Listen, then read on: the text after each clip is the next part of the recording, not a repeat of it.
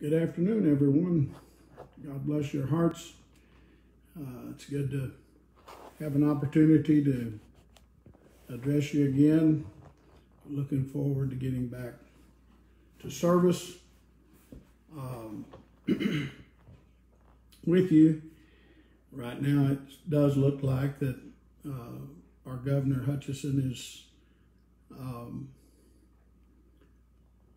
going to remove the restriction for churches, as well as I think he's going to remove restaurants. I think they will be required 6-foot spacing between tables, and barbershops and salons, and among some other things, I think. So they're working towards removing some of these restrictions of mitigation. Anyway, let's keep praying for our legal officials. You know, I've read a lot of things and both sides of all of this, and it is interesting. It seems, you know, in some ways that there's quite a bit of hype involved in it, but then on the other hand, I do understand that it is important. I wish someone would look up for me. I heard that Switzerland did not do the mitigation the way that we're doing it, that they only mitigated the elderly and the sick at places like nursing homes and guarded in hospitals and things like that. And but they did not shut down businesses and other things.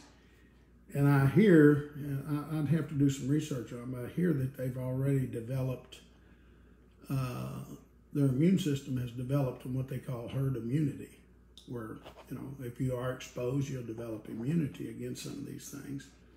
Anyway, it is interesting. It's a part of world history that we've never went through, and so it's always easier to look behind you than it is in the future. So anyway, I do hope that we're getting close to getting back to normal. Anyway, I just wanted to welcome everyone today and say I miss being in service with you. And as of the way things look right now, we will have service Mother's Day, May the 10th. And we probably will, I didn't mention it Thursday night, but we probably will have a service on Wednesday. What is that, the 6th, I believe, Wednesday night at 7:30. We'll probably do that. And I'll announce that we are going to have a work day on the Saturday the 9th to the brethren. And some of the sisters could just come and make sure that, you know, the church is clean and you know, that we're ready to start back in services. We will not have breakfast or Bible study on the 10th. We'll just have 11:30 service. By the way, we do have our new awning in the front drive-through awning, and we also placed an awning over the small entrance area by the nursery. And it looks really good, and so I'm thankful that we've got that done. I may say something to you today a little bit about the body of Christ, and you know, a little bit in backdrop concerning the body of Christ. And one of the reasons that I wanted to address this is because we have several people watching that may not have heard all these things. And so anyway, we've got people from other countries watching, and in the Dominican Republic. The Dominican Republic is pretty much shut down. I mean, they can get around from 6 in the morning to 5 in the afternoon, but they are picked up by the police if they found out after 5 o'clock in the evening, and there's not hardly anyone working. So I want to thank everyone that has sent in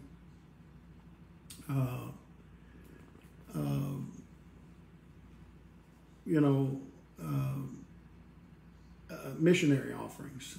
We received some missionary offerings this past week and have some before that.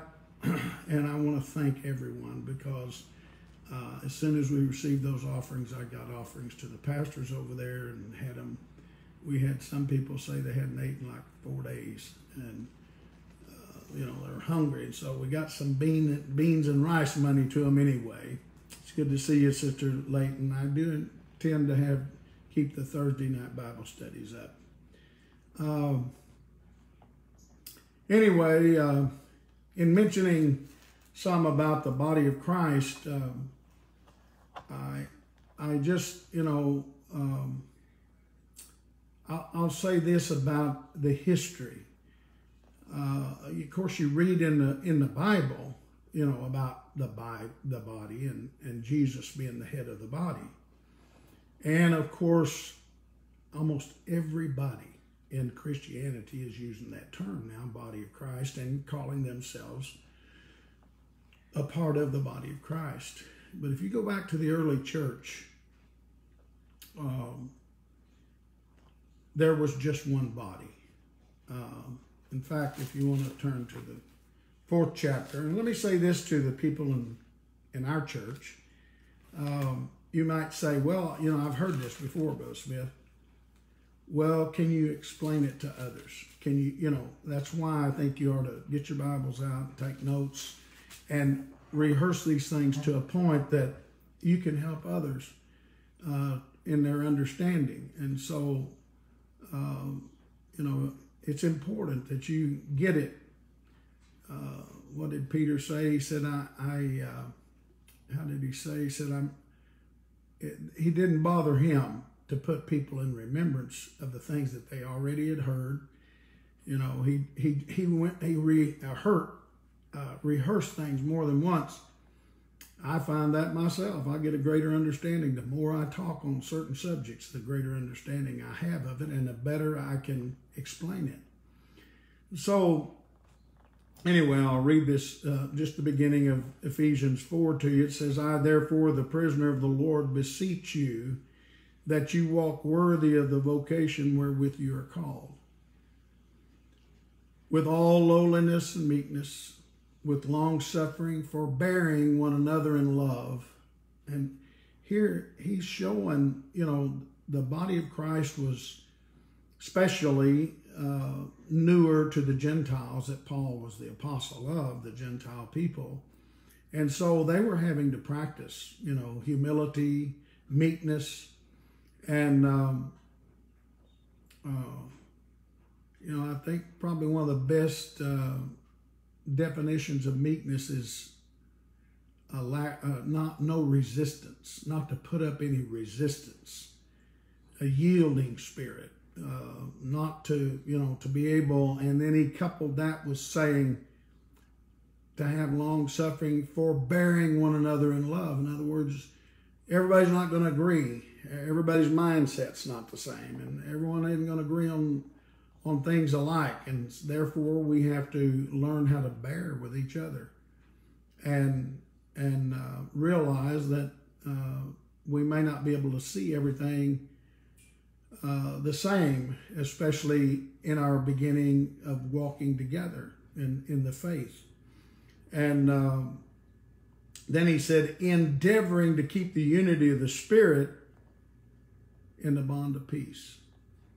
And for me to have peace, and that's endeavoring to keep the unity of your spirit and my spirit, us working together and keeping our spirits right towards each other, even if we don't agree on something or, have a misunderstanding of one another. We still have to remain in the spirit of humility, meekness, and forbearing one another.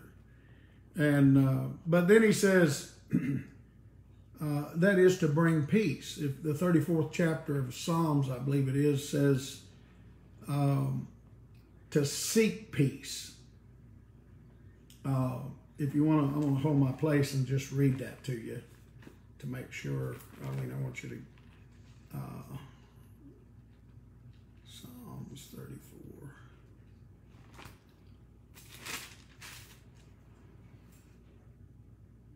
Here's what it says. It says, depart from evil and do good, seek peace and pursue it.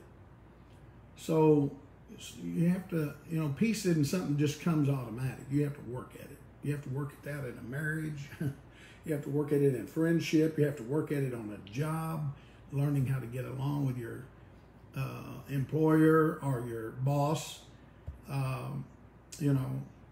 lot of people don't understand this about the order of God. A lot of people, they'll use that scripture, where the head of every man is Christ. And so some people think, I don't need to listen to anybody. It's just, Christ. I have to pay attention to what Christ tells me. Well, number one, you don't know what Christ tells you all the time. Now, let's just be honest about it. It takes a long time of working with God to really understand when the Lord's talking to you and when it's your own mind. And he does have a ministry, and the Bible tells us to obey the ministry. And so to understand God's order, I a lot of times explain it this way in telling people that, if you're working for a big corporation, there's a CEO that is Chief Executive Officer. That's what CEO stands for. In other words, he's in charge of the company. He may be the owner.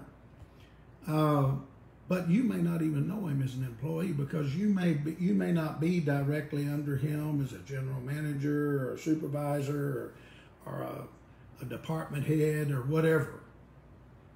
You may be working in an area where you've never even met the CEO. But he is the head. He's the head of that corporation, and he's your head. But the way his headship works is he delegates authority, and God does that. God delegated authority to Jesus. Jesus delegated authority to the apostles. Apostles delegated authority to the other ministers that worked under them, and they delegated authority to deacons and to faithful people in the church. It goes all the way down to women delegating authority to their older children over the younger children.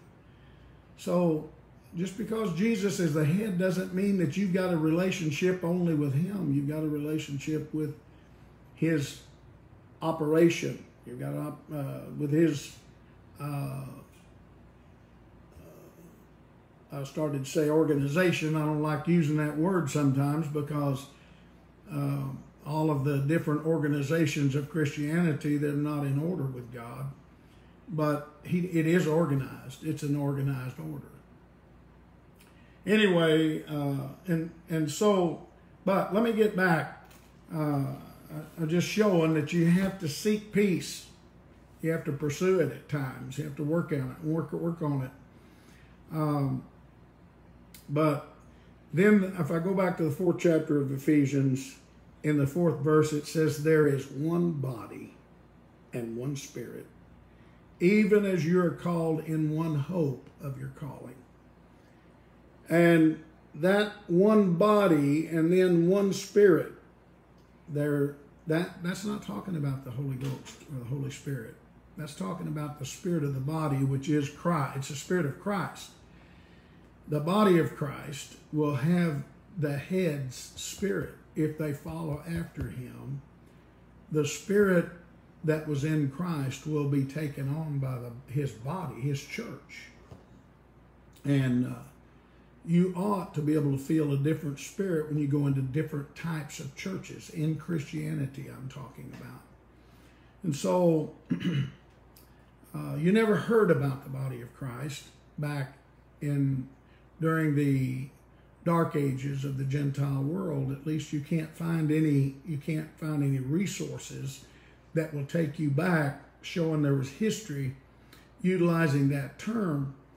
It might have been briefly mentioned in reading of scripture or whatever, but it wasn't elaborated on because, especially after the Reformation started and different organizations began to form, it was divided and separated, and it still is today. And so it is necessary to understand that there was a falling away of the church. We make that statement quite a bit, but people who never heard that may have a difficult time understanding that. And of course, we use scriptures. If you turn to the 1 John,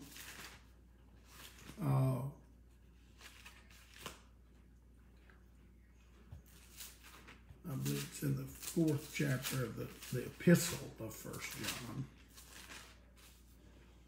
where John starts off in the first verse and says, "Beloved, believe not every spirit, and try the spirits, whether they are of God, because many false prophets are gone into the world." Remember, one of the letters to the 7 churches in the book of Revelation is that it showed that church had tried false apostles, or tried apostles, and found out that they were false. A church needs to develop to a place where they understand who is a true man of God in the body of Christ and who is not. And that takes development to understand that. I mean, I've heard people, even in the body, talking about men who are utilizing scripture that's totally wrong and them agreeing with it. They can't judge whether what they're hearing is truth of the Word of God. It takes time to develop to that place that you understand the difference between truth and falsehood. Here John was showing, and this is the Apostle John, and this was in the latter part of the Jewish world, before that world ended, when he is stating to try, don't believe every spirit, and he calls those spirits prophets. See, for they, whether they are of God, because many false prophets are gone out into the world. So he's showing that there are men that are teaching things that are wrong. I'm talking about back there in the end of that world. And he was showing that the church, see, they didn't have that problem. In the beginning, those apostles was able to shut the mouths of gainsayers. But now the apostles are passing off the scene. John saw the church falling. If you turn to Acts, look what Paul said. Is that the 19th chapter? It's in the 20th chapter, I'm sorry.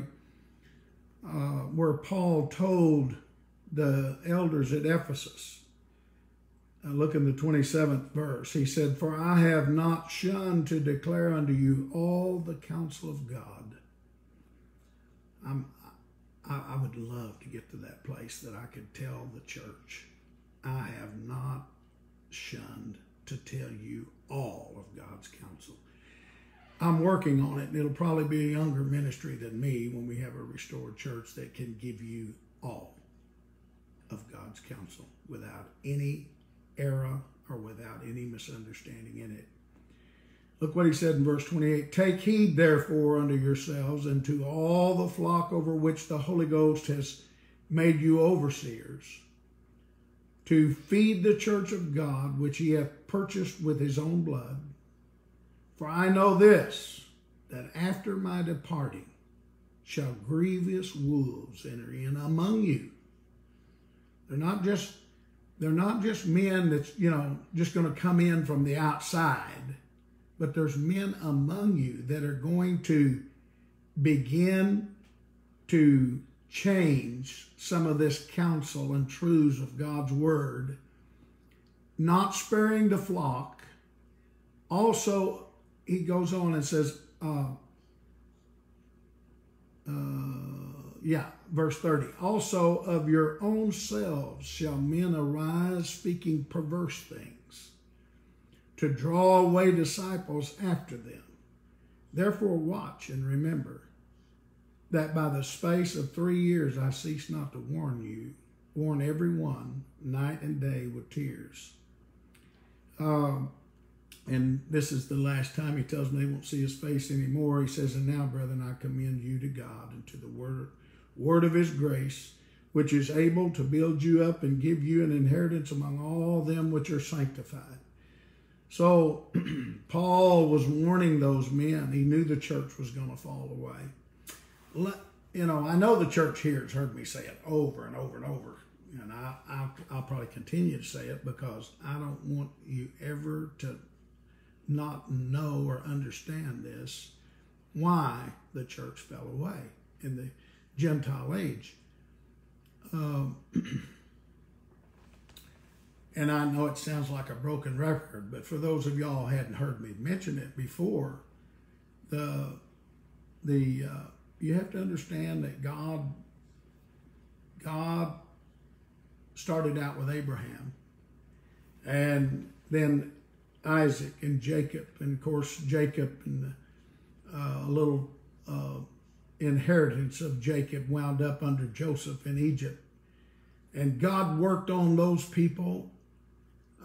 He even declared, he even told Abraham, wasn't it, that they would be in slavery for 430 years. God put that little people there, but he had to put them in a condition where he could humble them and then deal with them and let them develop. They had to develop in more than 70 souls. They had to develop when Israel left Egypt. There was probably 1 million or more people, and that was probably just counting the men and boys. When they went across the desert and the wilderness, there were well over 1 million people, maybe up toward around 3 million estimated. That was a great group of people that God had developed, getting them ready to become a nation that he would work with and finally bring them to a place to where he could send Christ to this world and reconcile fallen man back to himself. That took God 2,000 years of working with the Jews to accomplish that. We often say it takes, you know, that as Peter said, 1,000 years with the Lord is as a day, and a day is as a year, and a year is as 1,000 years. And of course, we'll take, you know, each day of God's creation. He created everything in 6 days and rested the seventh. And so we take those as 1,000-year days. In 6,000 years, God will have finished his work, and the seventh day, or the millennium, man will enter into his rest. And so God worked 2,000 years from Adam until Moses, and from Abraham to Christ was 2,000 years. And so, and those were 2,000-year days, or 2 days, two 1,000-year days.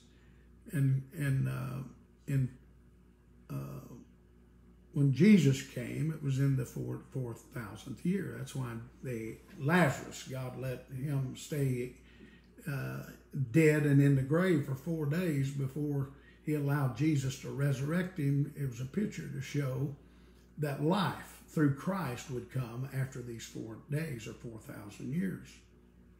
And so the Gentiles, you know, when God started with the Apostle Paul with the Gentiles, of course it started with Peter in the house of Cornelius, but then the Apostle Paul was called to be over them because Peter's job was over the Jewish nation, with the other 11 apostles. And so the Apostle Paul began to plant the gospel among the Gentiles. And what you have to understand is that the Gentiles that were able to come in back there under that new covenant, that was just a few. This thing was to reach out into the whole world of Gentiles. And they didn't have the backdrop or the platform of that Israel had for 2,000 years of God dealing with them, God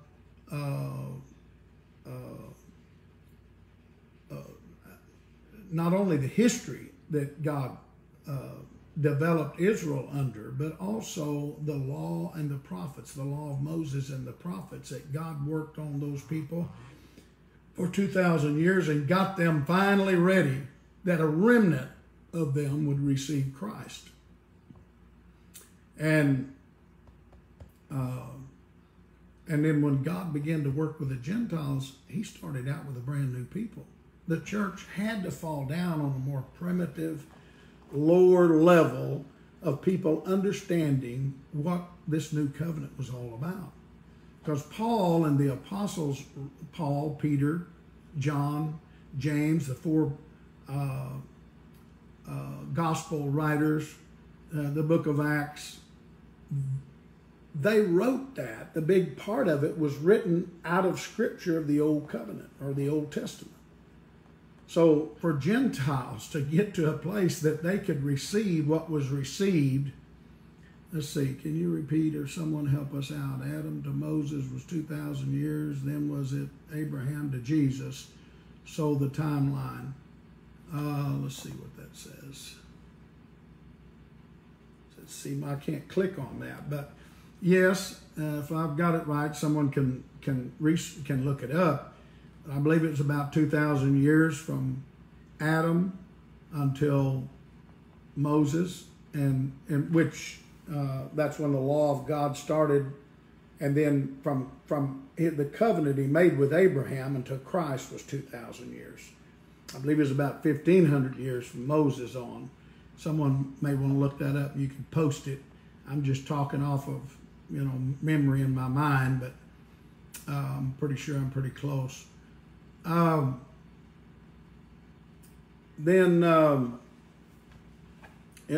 so all I'm trying to show is that how that it took God 2,000 years to get the Jewish world ready, and I don't know how anyone could think it would take less than that for the Gentiles to get ready. They were brand new type of people. Our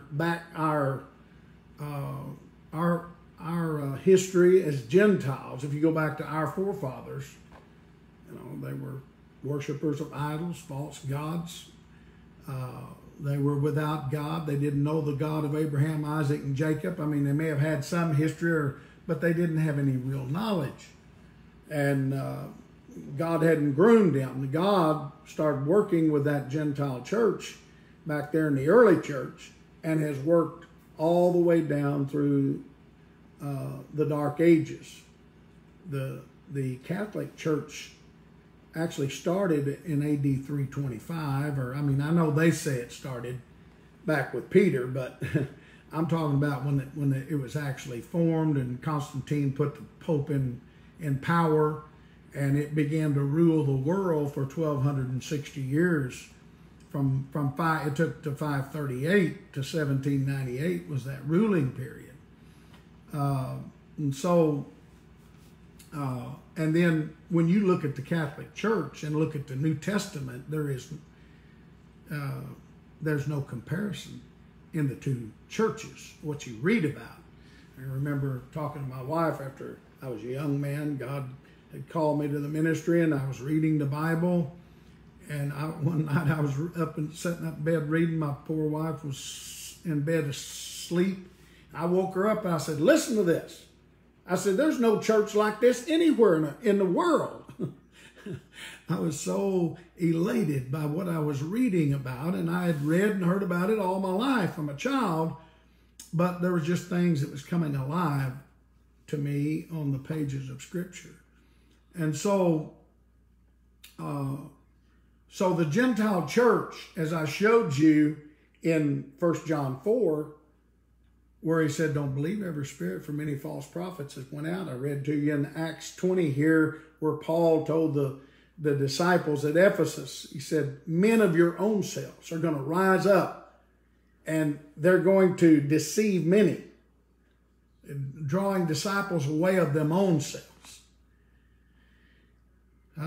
That's something that man has to work towards. Man has to work to the point that this is not my church. You're not my people. They're God's people. And yes, I may be an overseer of a certain group of people, but we are not to plant our own seed of the Word of God or our ideology in man's hearts, but we're to plant the truth of the Word of God. That's a picture in Joseph wasn't allowed to touch Mary until the baby Jesus was born. That baby was to be born of God, and that was a picture and type that each one of us that are born again, not only of the Spirit, but of the Word of God, have to be born of the seed of God, of God's true Word. And man's ideology is not to enter in it. That's called leaven. It's falsehood. And we're going to have to develop in a restored church where there is only a ministry that is preaching the Word of God. And when God has a restored church, it'll be one word and there will just be one body.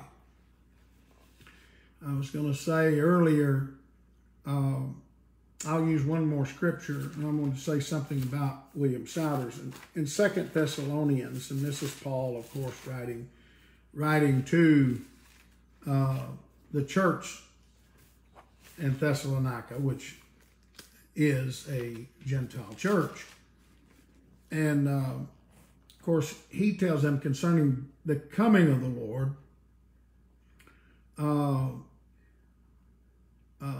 that and here he's talking 2,000 years ago to a church back then.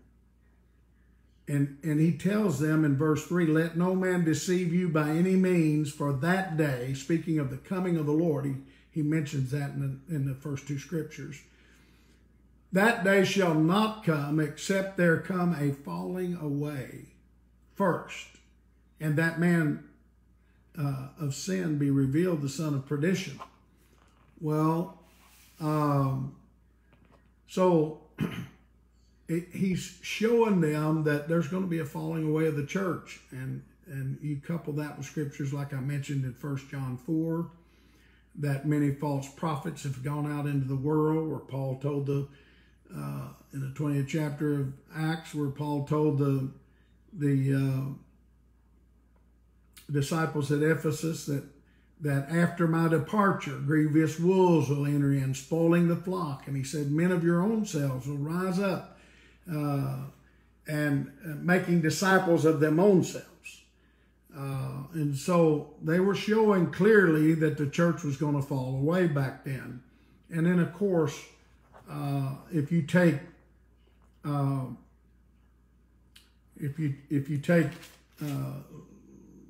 like, for an example, the 11th chapter of the book of Revelations. And you can turn there, but I'm going to say this before we say anything about that.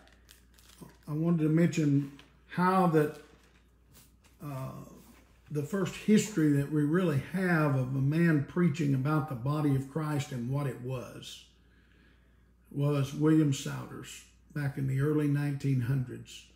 God called this man and put it in his heart, and many of you have heard where, he was preaching with a great anointing, and he really was, God called him. He was really green as a preacher, but God was touching him. And but he made friends with other preachers, and got saved in a revival, and later received the baptism of the Holy Ghost, and he became friends with other ministers that he knew, and became acquainted with.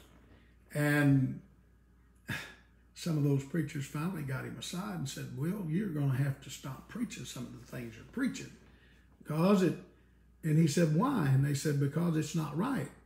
He said, well, how is it? So they began to tell him what was the common teaching or understanding about certain things that he was saying.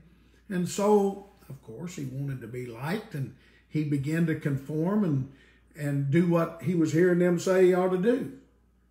After he did it, it wasn't very long he realized he lost his anointing.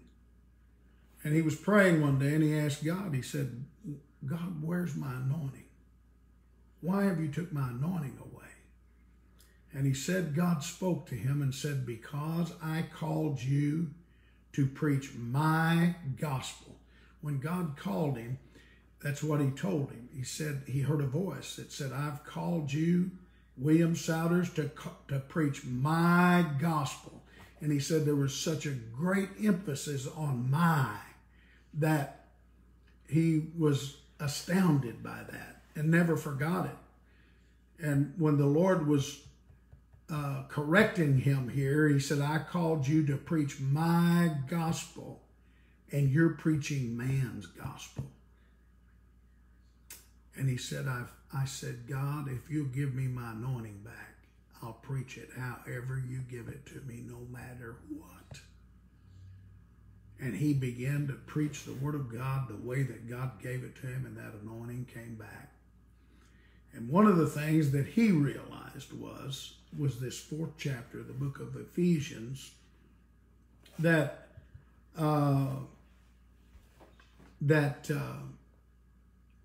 where he read, there's just one body. And he began to study about the body of Christ, and he began to just look naturally at a body, how it was just one, it was all connected. The human body's all connected. If you cut my hand off, my hand's no longer a part of my body. And if ministers make up organizations and different secular groups and they're separate from one another, there's no way that can be one body. There's many bodies today, saints. God is going to call his people back to one body. In the Jewish world, there was even more than one body among the Jews. There was Sadducees, Pharisees. See, there were secular groups separated. And there were Essenes, there was Herodians, there was Elamites. There were different secular groups back there. But when the Lord began to call people through his apostles after the day of Pentecost, he called them into one body. There wasn't different beliefs. There wasn't different ideologies of man. But he began to give them the truth, and they all preached the same thing. And we're going to have to get back to that. If we're going to have what the early church had and accomplish what they accomplished, that's what we're going to have. We're built on the law and the prophets and Jesus Christ being the chief cornerstone. We have to line up to Jesus' teachings and the teachings that was given out by him through his apostles in that early church. And so that was important. It's important for you and I to understand. Brother Souders, he began to preach, and he opened his doors to all of God's people. He didn't segregate. He didn't separate. But if you was a man of God, he opened the doors. And if you was a child of God, you could come to Brother Souders' meetings. He had an open door. In fact, back then, some of the churches were called open door churches. He even opened the pulpit and let men of different ideas, different teachings that came from different areas of organizations. He let them all. He would give freedom for them to talk in the pulpit. Eventually, it developed to where they said, "Well, anyone can talk in the pulpit, but we do deserve the right to question one another," because he began to tell how important it was that we work towards one faith.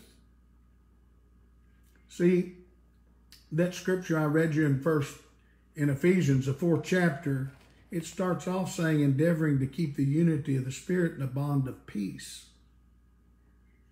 But if you read on into the chapter, he finally gave apostles, prophets, evangelists, teachers, and pastors for the work of the ministry, for the perfecting of the saints, for the work of the ministry.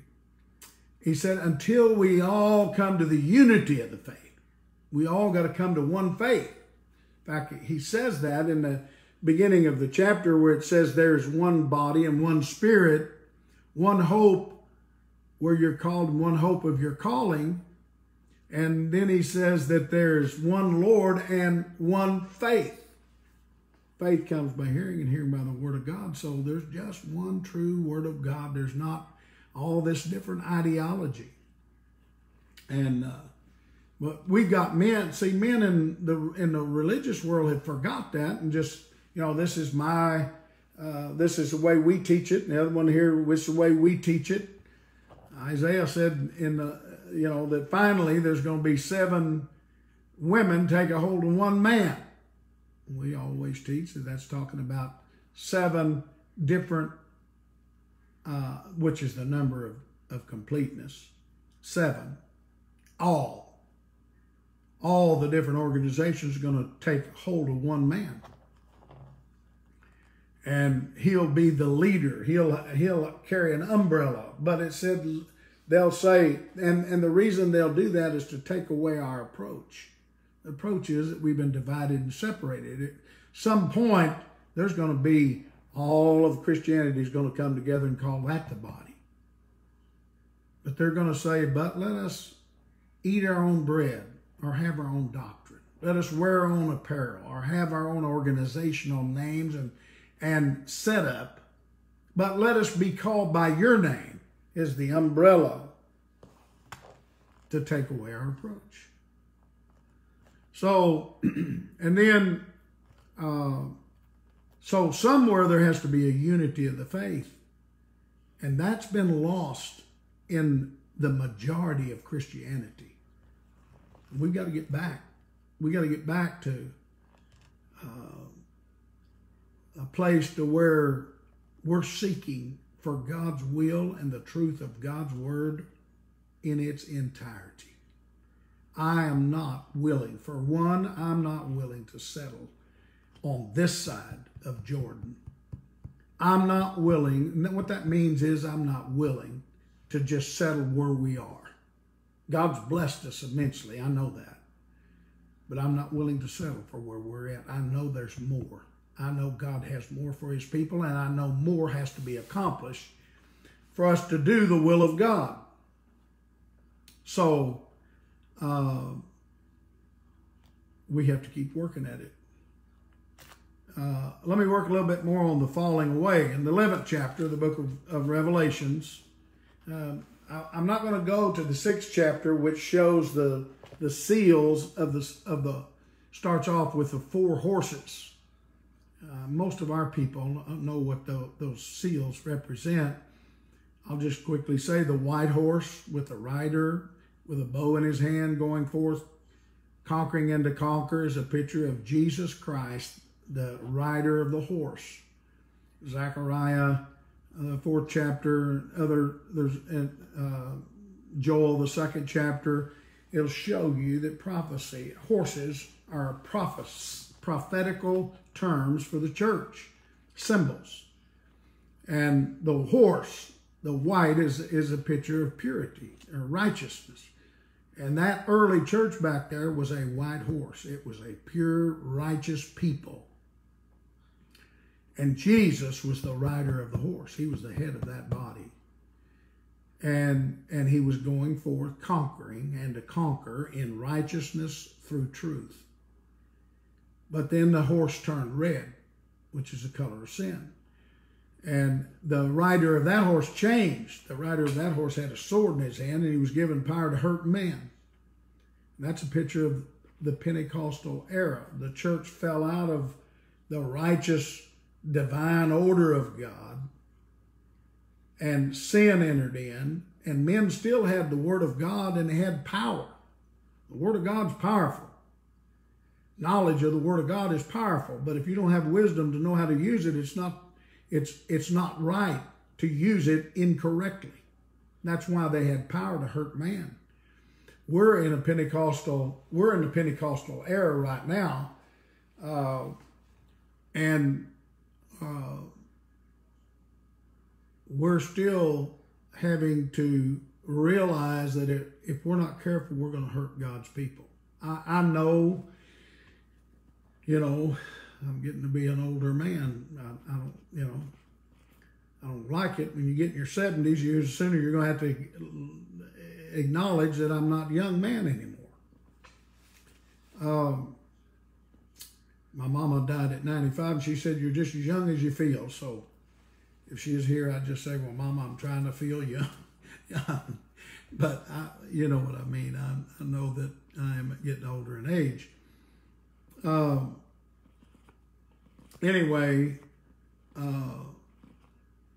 that I was going to say that I know when I was younger, I was foolish and did not have wisdom as a minister of God, and I did hurt people.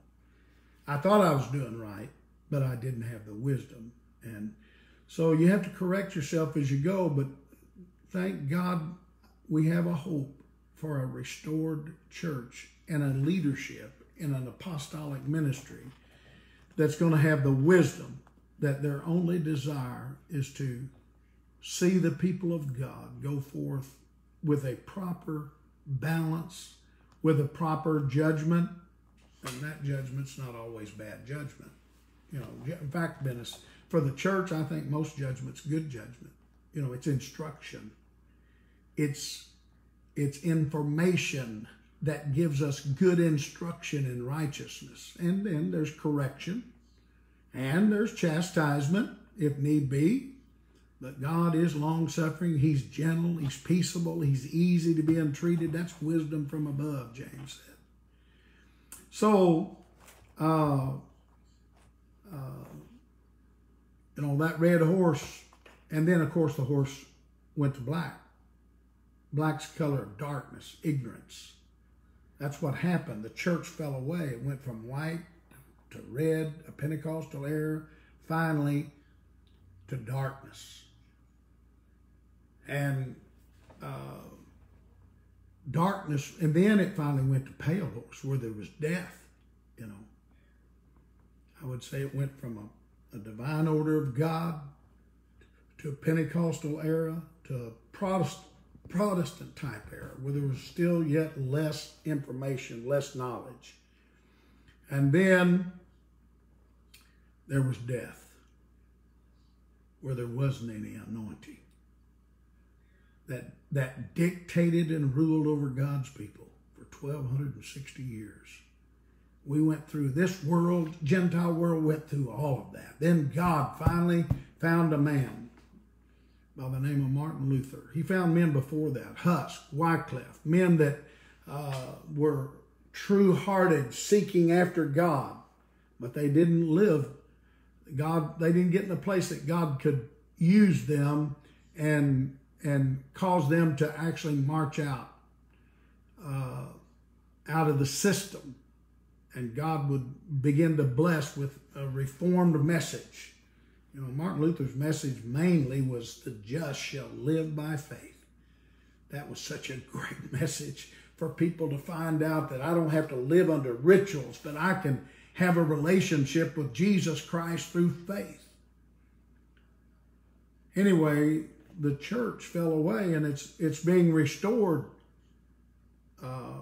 When it started out in a black horse again, out of the pale horse. And then now we were in a Pentecostal era for about 100 years. And now I think there's some white hairs getting into the horse. I think we're headed back for a white horse. The 19th chapter of the book of Revelation shows that Jesus came riding on a white horse, and they that were with him were on white horses. assemblies. Righteous people under the righteous order of God were developing back into. Now, in Revelations, the 6th chapter, Revelations, the 11th chapter. I was just mentioning those 4 horses in the 6th chapter. Of course, there's 7 seals, but I just gave you the 4 addressing this subject of the church falling away. In Revelations 11, look at it, first verse. It said, "There was given to me a reed like unto a rod. And the angel stood saying, Rise and measure the temple of God and the altar and them that worship therein. But the court," and what he's telling them was, measure it, get the measurements, get all this wrote down, because it's going to be tore up and it's going to have to be rebuilt. Somebody's going to have the measurements of knowing how to go back and build it in order. What that's a picture of is, it's a picture of a ministry today looking at the early church and taking the pattern. Remember when God told Moses to build the tabernacle, he said, build it according to the pattern that was showed you. There's a pattern of the New Testament church under the covenant that Jesus Christ died and put in place, the everlasting covenant for you and I. That order of God has been lost down through the Gentile ages. Again, I just want you to understand that when the Gentile world began to embrace this message, it was difficult. It was difficult for the church of Gentiles to begin to come in and embrace this and get it on the same level that the Jews had gotten it, because of the 2,000-year platform that they had. Even today, if you're a new Christian and you're not really your life hasn't been in church and you haven't been a student of the Bible, it'll take you some time to get the puzzle of God's Word put together where you can understand what this is all about, what God's eternal purpose is. It's important, saints, for you to understand God's eternal purpose and what is going to bring that purpose about. There is a measurement in the Word of God that shows us what produces what God wants in this restored church. So John the angel told John, measure the temple and the altar and them that worship therein. That was that early church back there. But the court, which is without the temple. See, the temple was an outer court, the inner place or holy place, and then the Holy of Holies. Three compartments to the temple. The court outside, he said, leave it out. Don't measure that. And measure it not, for it is given unto the Gentiles. And the holy city shall they tread under foot 42 months. 42 months and 30-year days is 40 times 30 days is 120. That's 120 months. 120 days, which represents 1,260 years. 42 months would be 60 days. So anyway, it's 1,260 years prophetically that's talking about. But you see, by the time the church fell away, there wasn't anything but the outer court. The Holy of Holies and the holy place for the temple had been done away with. It had been lost. We don't have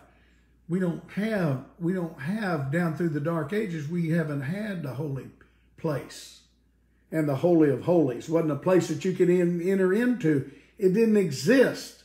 This is talking about a symbolic temple anyway. It's not a natural building made with hands, but this is a temple, a spiritual temple made up of people. but they didn't have the order that held on to or was able to maintain a holy place or enter into the Holy of Holies itself, where God and Jesus and the holy angels are. So we've been in the outer court, and we tread that down.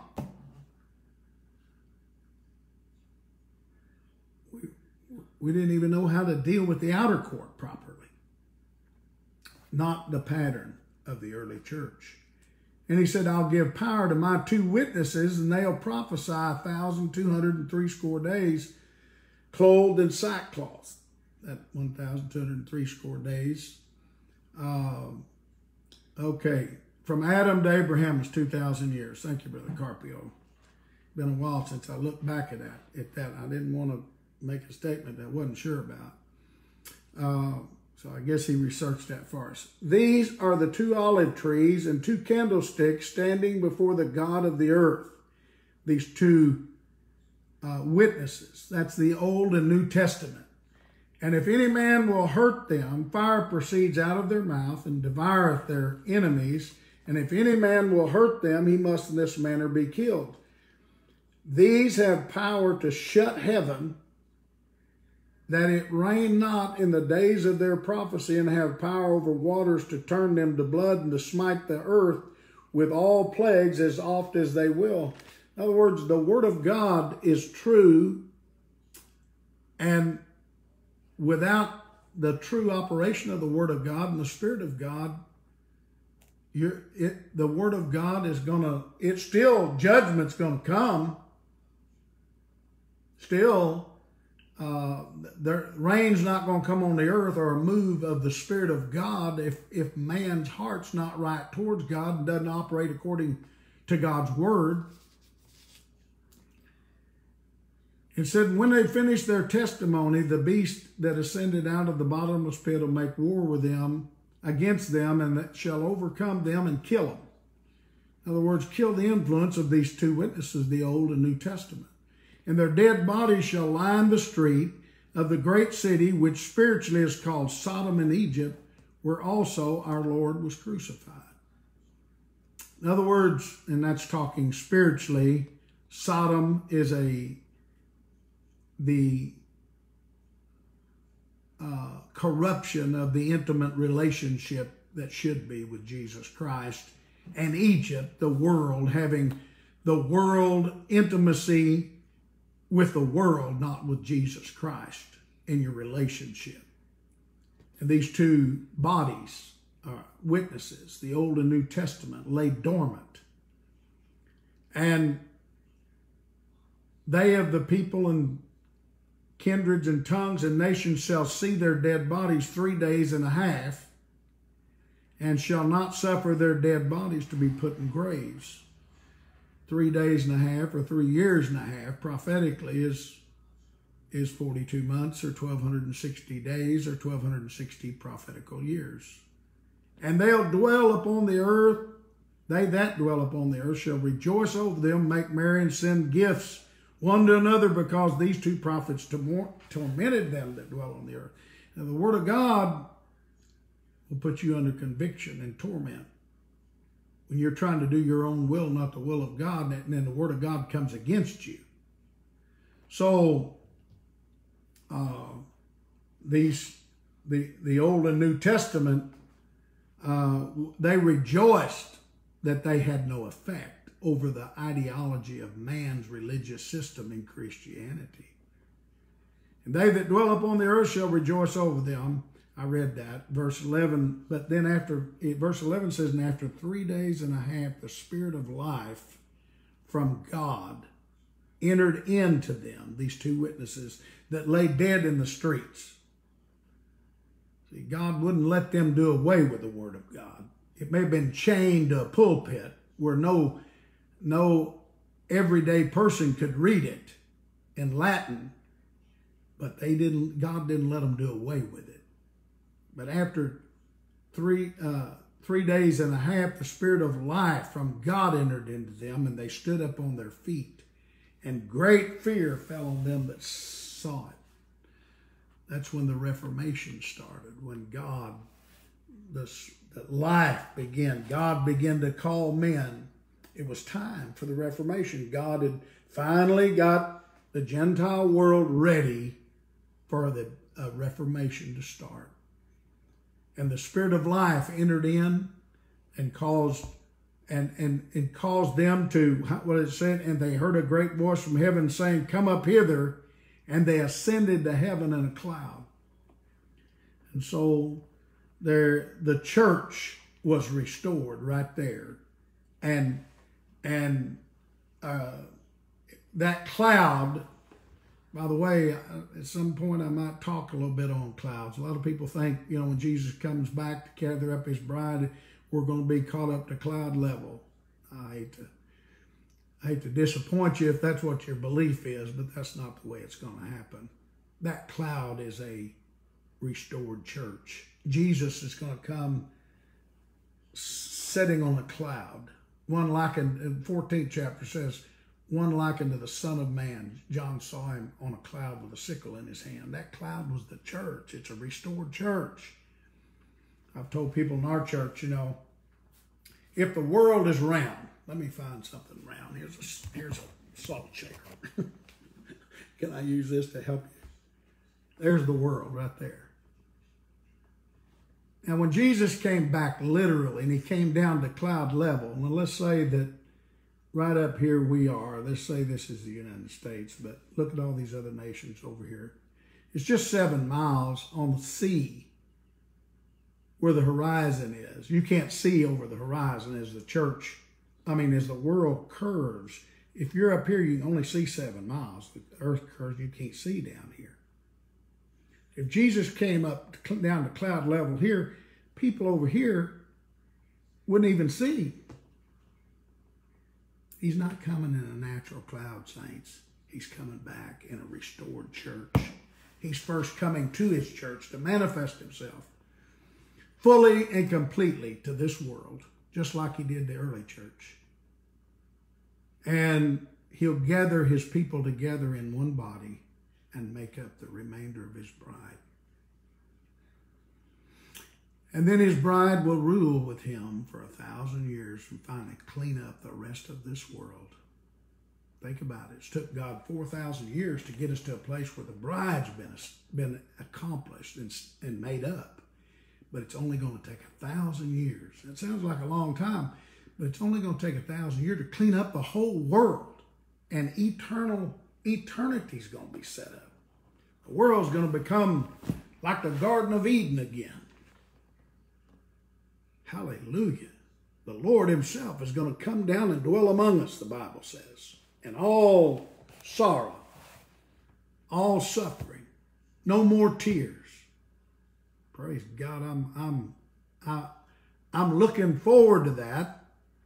I'm not wanting to go today because I know that I still have some things that needs to be accomplished. And I know the Word of God shows that all of us in the church has things that must be accomplished. Let's be diligent. Soldiers in this army.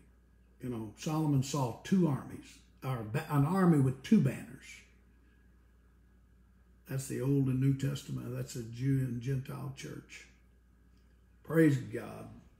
Well, I just wanted to recap a little bit about the body of Christ, the falling away of the church, and showing that it needs to be and is going to be restored. I didn't get into much of the scriptures on restoration, but it did show you that the 2 witnesses, life came back into them, and people who saw it. That said, and it said, stand up on your feet. The Word of God has stood up in men of God that are working in this reformation to restore the church today. Hold on to that hope, saints. Don't give up on that. Don't settle for where we are in God. We're in a great place. We're blessed of God, but there's greater things in store. He's leading us on and he's showing us the way. Hallelujah. From Brother Carpio says from Abraham to Moses around 500. It's 1,500 years from Moses. That's what I got that backwards. It's 1,500 years from Moses to Christ, but it's 2,000 years from Abraham to Christ. How long was it from fallen Adam, or from Adam to Abraham, or from Adam to Moses? Anyway, God bless your hearts. I'm looking forward. We will have another session Thursday night at 7 o'clock. I'm looking forward to getting back together with all of you at First Gospel Church here in Little Rock. And we will be, I'm planning on continuing this Thursday night, 7 o'clock Bible study, maybe for a while. God bless all your hearts. I want to just say, I want to thank all the saints, and again in Little Rock First Gospel Church for your financial support during this time, mailing in your tithes and offerings. It's kept the church supported and kept us going financially. I want you to know how much I appreciate your faithfulness. And then those of you in the church and even in other areas that have mailed us missionary offerings. Our missionary work in the Dominican Republic has suffered greatly because of this pandemic that's going on, and many of them, a big part of them cannot work. The work is shut down. Many of them are hungry, and everything. I'm trying to get them money and help them as much as I possibly can to make sure that they at least have food to eat, if it's just rice and beans. Thank you again for your offerings that we just received offerings this week. Received offerings from Brother John Wright out in California, Brother Maine, different ones, different of you ministers that sent us offerings.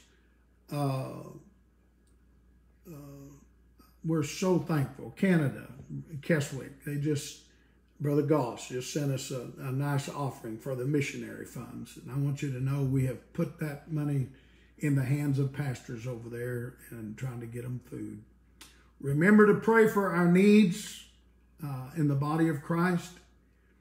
I won't mention them here today because I'm running a little over time, but God bless your hearts. I love all of you. I'll talk to you again Thursday night at 7 o'clock. And in our church, I always end a service normally by telling people to shake hands and be friendly. And you shouldn't be shaking hands right now, but you know how they do. They just shake their hands like this. So shake hands and be friendly. God bless you. I'll see you next time.